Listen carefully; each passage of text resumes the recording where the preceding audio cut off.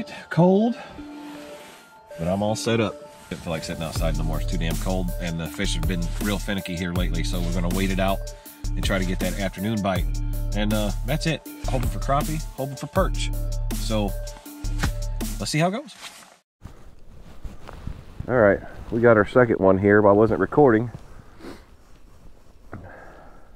Oh, he's a nice one too. Oh, he's not a nice one. He just gave me a little fight. I don't know. Would you keep that little guy? I don't think I keep that little guy. No, he's good. Yeah, no, he ain't blowed out at all. As you can see right there, I got a pretty good one. He's probably about a 12 or a 13. This guy's only about a 6. We're gonna let him go. We just got here, so hopefully the action continues. I'm marking a whole bunch of fish. Well, his air bubble ain't blowing up, but he ain't acting super healthy. If he don't get right here in a second, we'll keep him. Yeah, right there, slick. Camera shut off, but he kicked right back to life and kicked down. His air pocket, or his air sac wasn't a swim bladder, whatever you want to call it. He was fine. Oh, and there's the first one we caught. That's much better. We get 4 or 5 of those, we'll have us some tacos here to eat tomorrow.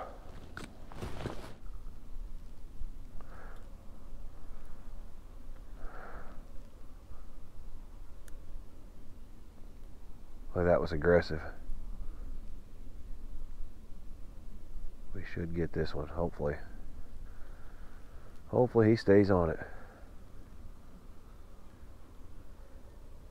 Come on, buddy.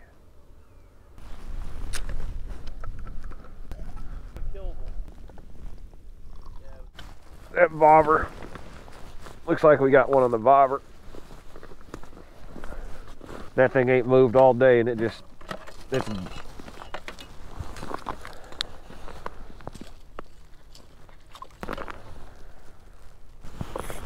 there he is. Yep. Oh shit. That son, he was trying to take my rod in. No.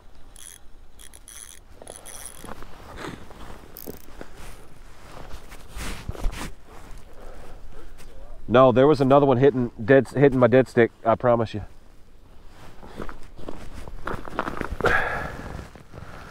That's another good crappie right there on the minnow, boys.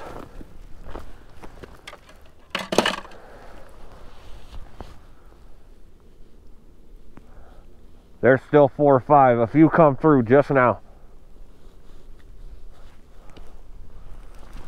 We'll take that. He's been playing with me for a little bit, and then there's a couple more over here. So hopefully we'll have fish tacos in no time. All right, now I got to get resituated. I almost had 2 at one time. I finally got one to come up, but I don't know if this bait might be too big. We'll find out. He come up and he's on it. First one in a little while.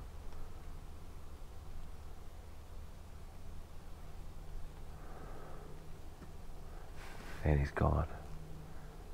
This might be too big of a bait. I'm gonna drop that little tungsten back down there. That's what's going on. They're so finicky. I put this big bait on really just to try to call them up to see if I can get them to come in. So we'll get rid of this. Put on the tungsten again. Alright, I've been sitting here a minute fighting these fish, and we got us one at about 38 feet.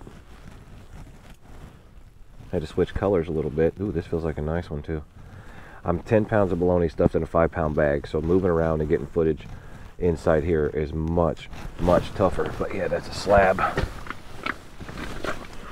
and I brought him up out of deep, so he's in shock.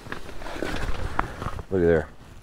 That's a donkey. Hooked him right in the top lip perfectly in that bony spot. So he going home, son. Feeling pretty good about it. What? Oh God, right in the bone. He wasn't going anywhere. Switched to a little heavier. That's a 5mm glow orange and white tungsten. Still tipped with the red spike. And we got him. So yeah. Can't get the hook set because I'm telling you, these fish are so finicky right now. He's come up you can't really see the graph, but you know what I'm talking about if you ice fish. He's come up to the bait and looked at it and went back down. Come up to the bait, looked at it, went back down for the last half an hour, and he finally bit. So there we go. It's about an 11 incher, maybe 12, probably 11, but pretty awesome. We're doing all right. Just in time. He looks like he's swimming up. He don't seem like a bad one, and I'm hoping it doesn't come off. I downsized to a smaller hook, so oh, that sucks. Well, he's a fatty, but he's little. He's little. I think he got the hook set though. I turned it on when I seen him coming up, and he hit it as soon as he got up. Oh, easy bud. He's a borderline keeper just because he's so fat, but I'm not gonna keep him. I'm after bigs. I mean, he's really not a borderline keeper even. He's pretty small, but he gave me a pretty good fight from 30 some feet down.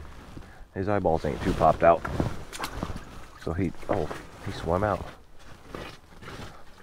There, he's gone. He's healthy. But anyway, I downsized to a 3mm pink, still tipped with a spike. But yeah, that's it. That wasn't really exciting. Well, we're not catching any fish right now, so I can give you the tour of the humble abode that I've been sitting in for about 6 hours now. There it is. Real low ceilings. Makes it very difficult for hook sets in this little thing because you're always banging on the door or the roof, so you got to make sure you get real low. Out here, there's my bobber hole. I've caught one out of that today. Looks like I need to break it up. So I didn't have room for 2 8-inch holes inside here. And then behind me is the sled where I store my extra rods and baits. That's it. That's what I'm stuck in. These things are kind of small, but super, super handy. Yeah, and that's it. That's what I'm doing. I'm trying to just get a couple more so I can have some fish tacos. See what happens. All right, it's been a while, but we got us another one. He don't feel too good. I think he's a little bluegill, but we'll see here in a second.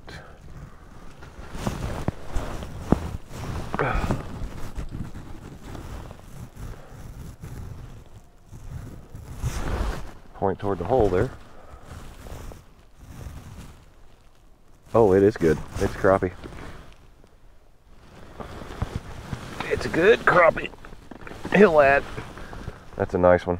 All right, I was actually out there talking to a buddy, and see, his eyeballs popped out pretty good from coming up too quick from the deep water. So whether I keep him or not, he gonna die. So he might as well be a taco. But anyway, yeah, it's been a long time. About an hour since I got a fish, so that's pretty good. It's almost at that hour where you hope everything gets active. So excuse me if I don't even know what to say. It's been so long. I was getting tired sitting in here. But yeah, there we go. Sorry I didn't get the hook set, but I was shocked that I actually got another one. I was about to give up, to be honest with you. But he got her on the pink. I actually switched to a pink 3mm tungsten, just a little smaller. I don't know if I've shown that one yet or not, but let's add him to the pile and get back at it. I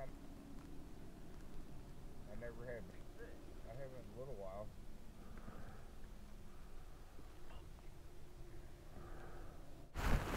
Well, you can hear that. My heater's going out.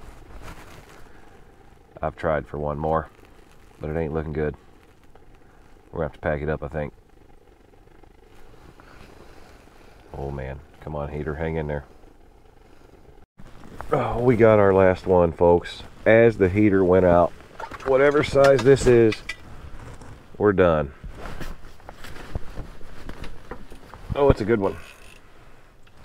Let's bring a little light in here. I can't see what I'm doing. It's either a good one or I got stuck on, yep, I got stuck on my transducer. Let's open this thing up.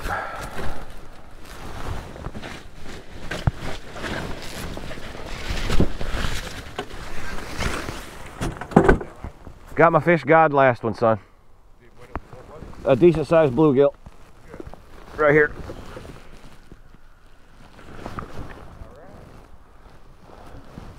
Right as my heater went out, bro. As soon as the propane ran out. So we got plenty of fish for fish tacos. The fish gods gave me one last decent bluegill. And I appreciate him. He gets a second chance at life. We're good.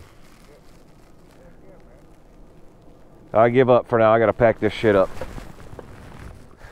No, I'm gonna tell you what. Dragging this thing usually is not a big deal, but through a foot of snow, god damn, that's a long way. My God, we're not there yet. Let me start my truck. My God, 30 minutes later. Phew. All right, we got a handful of nice fish. Plenty for fish tacos. Every one of them are